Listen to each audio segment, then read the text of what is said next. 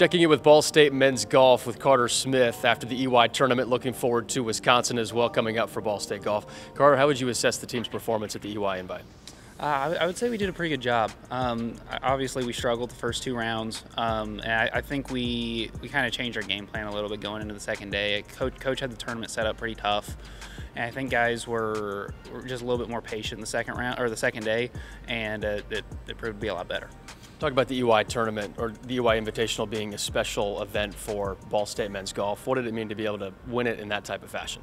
I mean, it was a lot of fun. I mean, you don't get to play at home a lot, maybe once or twice a year, and it was really cool with the support we got. It seemed like we had so many fans, parents, friends out there watching, and it was a lot of fun to represent in front of everybody. Cash, looking back at the EY tournament real quick before we get to the Wisconsin upcoming, how would you assess the team's performance at EY? I'd say the first two rounds we struggled, just as a team whole. We kind of just didn't get off to a very good start in both rounds, but every round we fought back, and then the final round we got off to a really good start and just kind of put pedal to the metal and just kind of showed like how good we can play as a team combined. How special was it for you all to win it, especially in that type of fashion? It was good because we were down 7 to 6 shots, something like that, going into the round and end up winning by double digits.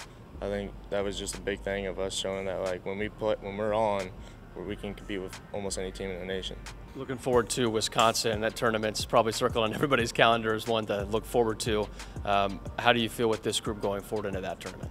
I think we're playing really well right now. I mean, obviously we're coming off a win, and I think we're just kind of building off of each other. I think a big thing is just confidence, and I feel like this year I have confidence that the other guys are going to play well in front of me or behind me, and that helps me hit big putts and big moments.